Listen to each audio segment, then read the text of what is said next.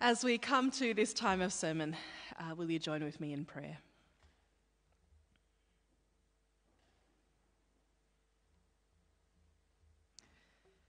Bind us together, Lord, bind us together with cords that cannot be broken. Bind us together, Lord, bind us together, Lord, bind us together in love. Amen. One of the traps that the church falls into in its preaching of the Bible is to paint the person of Jesus as kind of a post-Jew. That is, someone who was raised in the Jewish faith, but who was rather more woke about everything, and who saw the world and saw humanity in a much more sophisticated way than his own home community. Excuse me. This lends itself to anti-Semitic views in the church, when we assume that when we follow Jesus, we are similarly much more woke, more sophisticated in thinking and theology than those backwards Jewish people. Think about the normative way that we read the Gospels. Jesus-following Jews, great, they've got it. Pharisee Jews, Sadducee Jews, Zealot Jews, unenlightened fools. Gentiles, gross. These are unconscious biases that shape how we read the stories of Jesus and the people around Jesus. But the truth is that Jesus was fully and completely a Jew, living and interacting as a Jewish man. Mary and Joseph raised Jesus to be a man of Jewish faith, to attend synagogue, to listen to rabbis, to follow the Torah, and so on. And the thing to remember is to be raised as a Jewish man at the time of Jesus, when Jerusalem was under the rule of Rome, so was under occupation. To be raised Jewish in that time was to be raised to be proud of one's Jewish heritage, to really own it in the face of oppression. But the longer that Jesus' community was in that situation of oppression and subjugation, the more they would have self-identified, I guess as a way of comforting themselves, as God's chosen, God's beloved, worthy of God's grace, which therefore meant that non-Jews, that is Gentiles, were the polar opposite of all of those things. That effectively is racism. Race is a social construct that people use to organise social life, and it exists everywhere and has existed for a really long time. The concept of race is the way that one community structures their material relationships, their economic, social and political relationships on the basis of skin colour. It is part of the way that different societies value some bodies over others and allows some bodies to have more privileges than others. Men more than women, white skin more than dark skin, able bodies more than disabled, and yes, Jew and Gentile. In Jesus' time, one way that this played out was around adherence to laws around who Jews can and cannot eat their food with. These laws were crucial components of their attempts to maintain their distinctive Jewish identity in their increasingly pluralistic Greco-Roman world. And of course, once you start to define yourself in that way, it is a really short step to then seeing yourself as superior to those around you, as belonging to God's favourite people, and therefore to seeing others as inferior, as rejected by God, and therefore to be shunned and avoided by us chosen folk. That is the set of understandings that the Syrophoenician woman in today's story speaks into. This Syrophoenician, that is foreign woman, comes to Jesus not seeking food, but seeking help to heal her daughter who is tormented by a demon. And Jesus pays her no attention, while his disciples urged him to dismiss her as you might dismiss a mosquito. Jesus tries by saying that his ministry is only to his own people, but this does not placate or shame her enough for her to leave. And so then sharing food, being such a major symbol of the boundaries that separated her as a foreign woman from him as a Jewish man, becomes the metaphor for the negotiation of their relationship.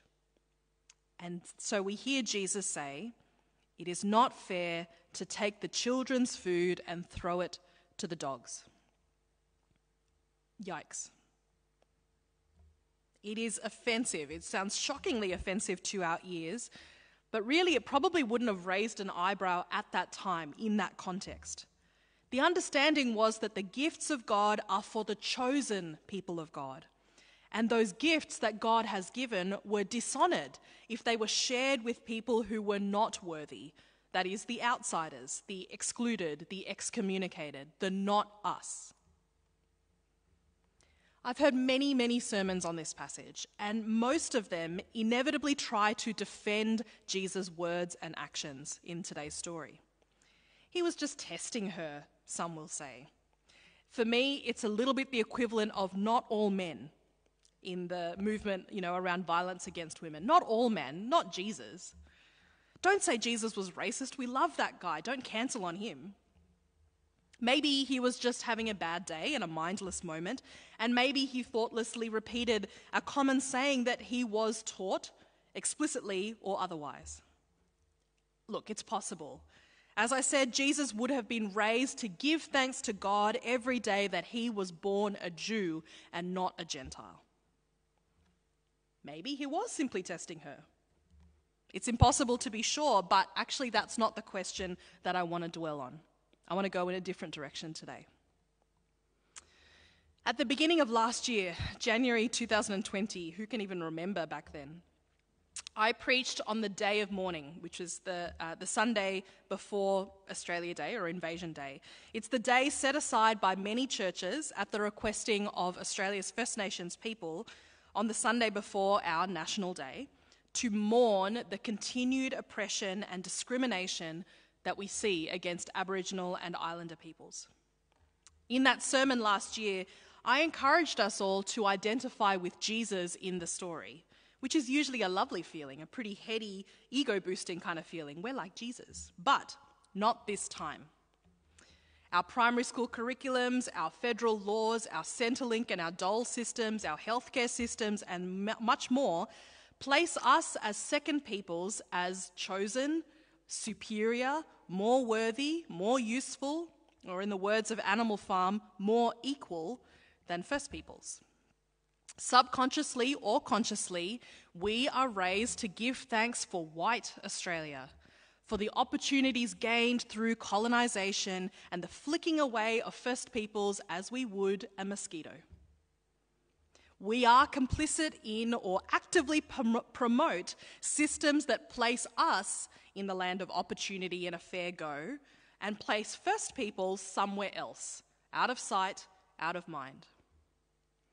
And if we do think about maybe changing these systems of oppression, more often than not, we consider first peoples to be as kind of victims that we need to save by our mercy and our charity, as people incapable of learning, as childlike, needing to be looked after, as people at the bottom of the great chain of humanity, to be treated with kind of curiosity in the same way that we treat kangaroos or platypuses.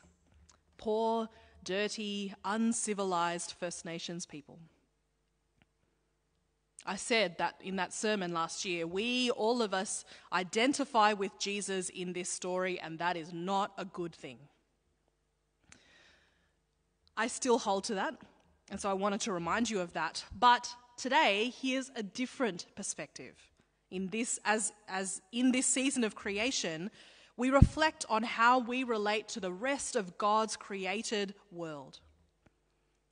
Here's a different perspective. While we might act as Jesus or friends of Jesus, disciples of Jesus in today's story, the whole Christian church is actually the Syrophoenician woman.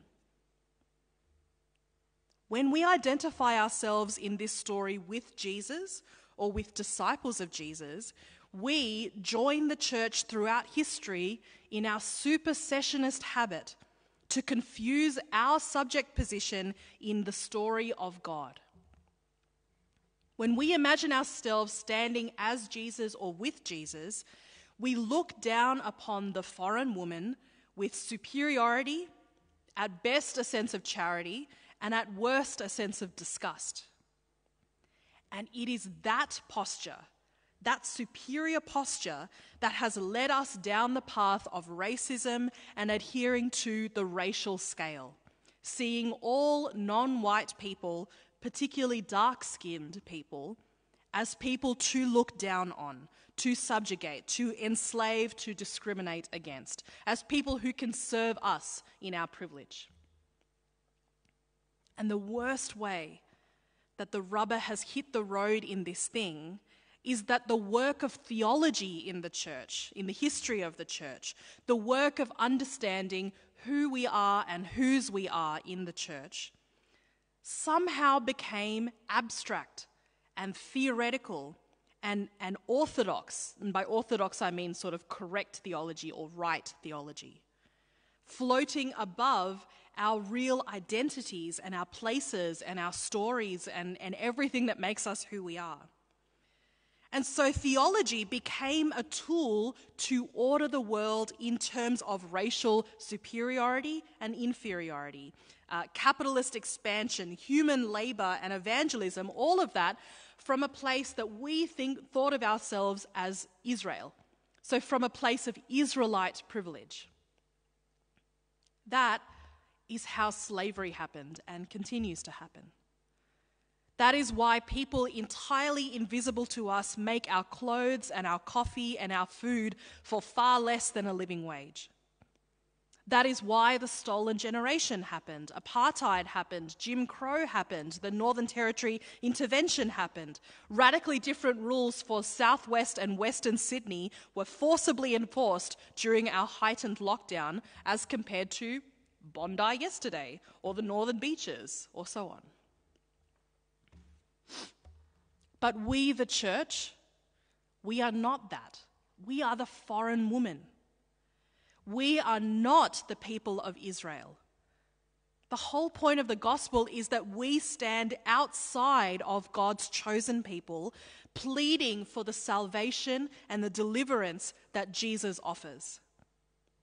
Our basic identity as Christians should not be as people standing next to Jesus as superior, but as people on our knees, like this foreign woman of a sick child.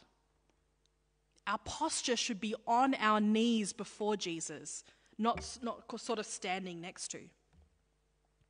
We, the church, are Gentiles who purely by chance, purely by God's grace, have sort of overheard and therefore received the gospel of Jesus. We are not Israel. We are not the replacement Israel. We are not the new Israel. We are foreigners who, by the magnificent grace of God, have been welcomed to the banquet feast. All of us have been welcomed to the banquet feast from the outside. So, my hope, friends, is that in realizing or recognizing or remembering this, we gain or regain some humility in where we stand in the world. That we gain gratitude for everything that we have received, and that we can think about how we relate to other humans from the perspective of the dog. So, for example, if we are really not Israel, but we are in fact the foreign woman, how do we think effectively about the land that we occupy? As the child of migrants, my sense of place, my sense of land is complex. In fact we, live on land where sovereignty was never ceded, with a really difficult history relating to immigration and multiculturalism. Alongside that, the land that my parents migrated from, which is the north of Sri Lanka, is only now starting to recover from a civil war between my people, that is the Tamil people, and the majority Sinhalese people. And that war was about land rights and sovereignty. I live and work on a land that I don't feel like I belong to, nor it to me. I am very much an outsider, living in peace and in safety thanks to the perhaps undeserved welcome that my parents received from Australia some 40, almost 50 years ago. So for us as a church, how do we grapple with the land that we all occupy personally and communally? How do we grapple with problematic historical connections that the church has had with land ownership and, in fact, capitalism? And with the redevelopment of this church property still on the way, how do we keep faith, do justice, and build community humbly, without a sense that we deserve this land or are owed this land, this building, these property resources? Here's another. If we, the church, are the Gentile woman, how might we effectively talk about and help to dismantle systems and practices of racism that, I swear it really is this simple, arrogantly places the creators and the supporters of the racial scale as the most perfect of God's creation, correlating their skin tone with reason, intelligence, civilization, goodness, creativity, while literally looking down on others, dark-skinned others, correlating their skin tone with unreason, ignorance, savagery, depravity, and mimicry. How might we, the church, do this really hard work of discerning how we respond to Christ's great commission to evangelize, to go into the world and make disciples of all nations without being white saviors?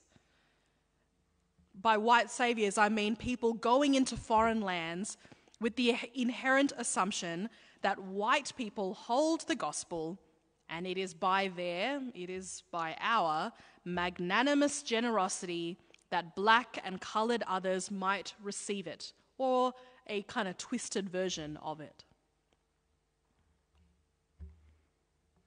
If we, the church, are the Gentile woman, how might this affect our day-to-day individual lives and our choices as disciples of Jesus in terms of the clothes we wear, the food we buy and eat, the things we invest our time and our money in, and so on?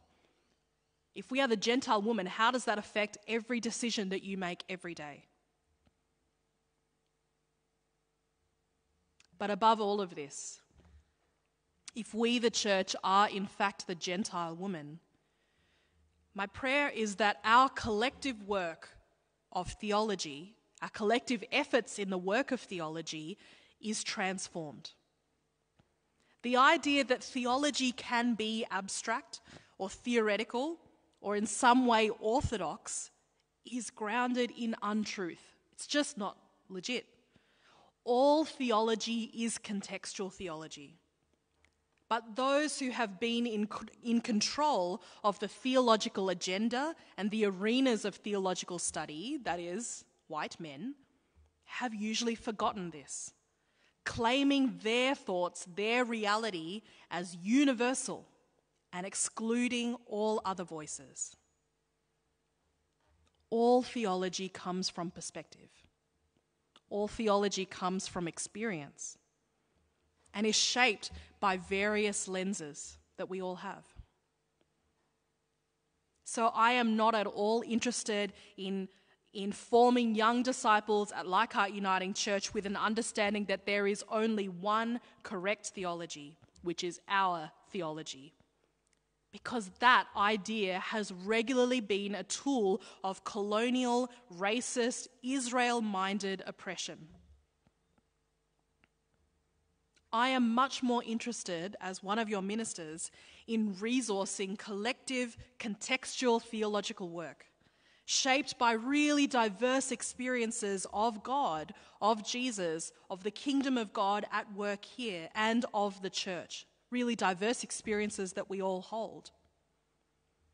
Part of that work is, of course, pointing you to the great minds of our past and our present, and honouring the radical discipleship legacy that we inherit here. But part of my role is also to draw your attention to feminist and womanist and queer and liberation and other theologies and readings of Scripture.